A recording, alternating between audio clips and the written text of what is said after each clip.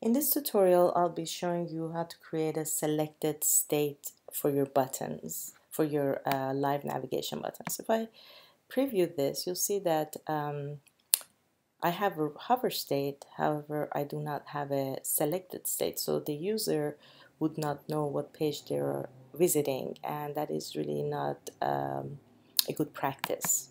So the way we actually add the selected state for our buttons is very easy, and it basically involves just a block of code.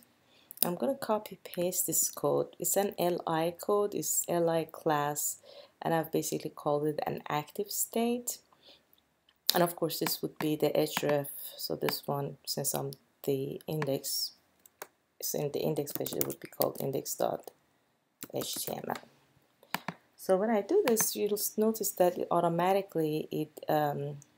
assigned the default web browser blue color as the link to my selected state, which is something that I don't want. I want to customize it. So the way that you customize it, just click inside the letter, inside the link, and you click on you add another selector, and you see another selector appears, and basically says you want to make a some aesthetic modification to the active link. Once you do that, I can go ahead and go to my text, and I could simply change the color of my text. I also don't want to have an underline, so under text decoration I'm going to say none.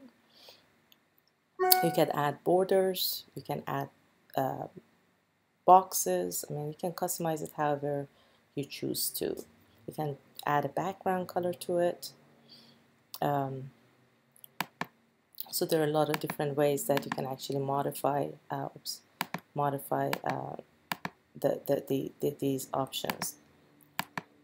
So so I'm gonna go ahead and actually preview this.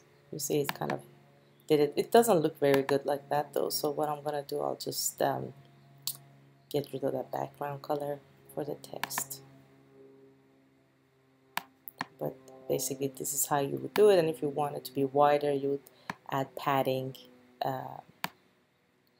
to the actual text.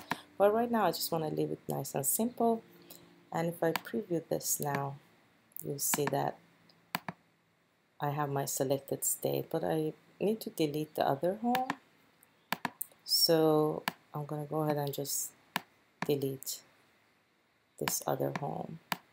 Let's say if you're doing the same thing for about, I'll go ahead and save as about, and I'll show you the easiest way of kind of doing the same thing is simply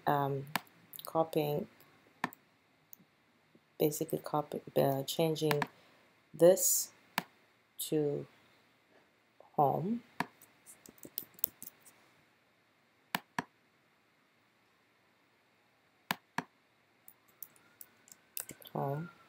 and then changing this to about, and making sure this is pointing to the about HTML, and simply changing the order. So I just come back here, Command X, move it down, paste it in here, and now you'll see that now I have my about state as a selected state.